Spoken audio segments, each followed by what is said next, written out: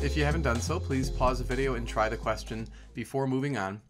What we have to understand is this given quantity, 16 times 10 to the 7th pascals. As the question notes, this turns out to be the maximum compressional stress. And we know from this chapter that there's a nice formula for that compressional stress.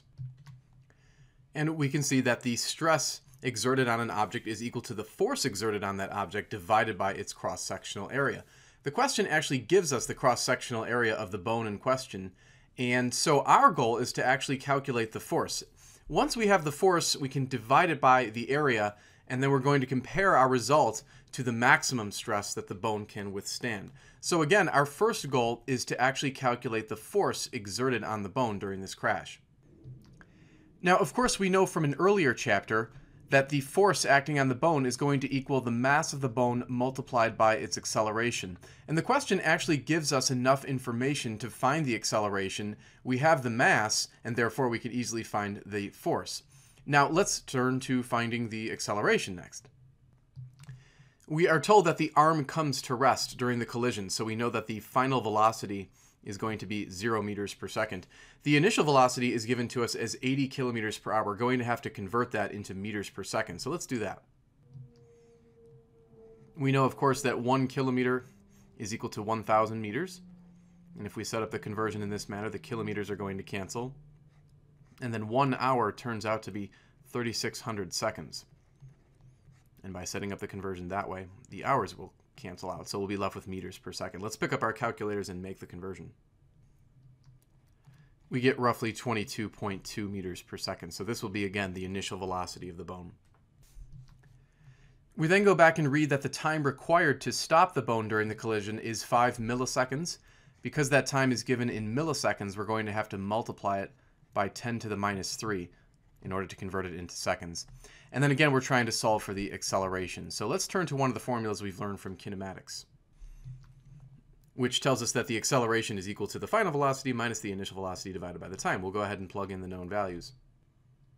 And when we compute that, we get a pretty large acceleration. It's in the order of negative 4,444 meters per second squared. The fact that there's a negative sign actually doesn't really matter for this problem. We're simply interested in the amount of acceleration, not really the direction. So if we step back to what we had colored in red, we needed the acceleration in order to determine the force acting on the bone during the collision. So now that we have the acceleration and the mass was given, we're going to be able to calculate that force. And when we perform that calculation, we can see that the force is pretty substantial. It's roughly 13,333 newtons. So now that we have the force acting on the arm, we can take that force and divide it by the cross-sectional area, which was given to us. Notice it's given in centimeters squared. We're going to have to make a conversion into meters squared. And to make that conversion from centimeters squared to meters squared, we just recall that 1 meter is exactly 100 centimeters. And if you notice, those won't yet cancel because you have centimeters squared and then centimeters. So all you have to do is square the entire quantity in the parentheses, and that will change the centimeters in the denominator to centimeters squared. So then they would end up canceling out. So now we can pick up our calculator one more time and compute this. And we get roughly 5.5 times 10 to the 7th, and our unit would be newtons per meter squared. If you prefer, you can write that as pascals. And so we can compare the stress during the collision with the maximum compressional stress that the arm can withstand. And we can see that the actual stress is, thankfully, less than the maximum. So when the question says, is the arm going to withstand the crash? Yes, the arm will withstand the crash because the stress acting on it is less than the maximum stress that it can actually withstand. Thanks for taking the time to watch. If you like the video, click the thumbs up icon and subscribe so you can stay tuned for additional videos. You can send your own question in to the email address on the screen, and I'll do my best to post an answer to it on YouTube.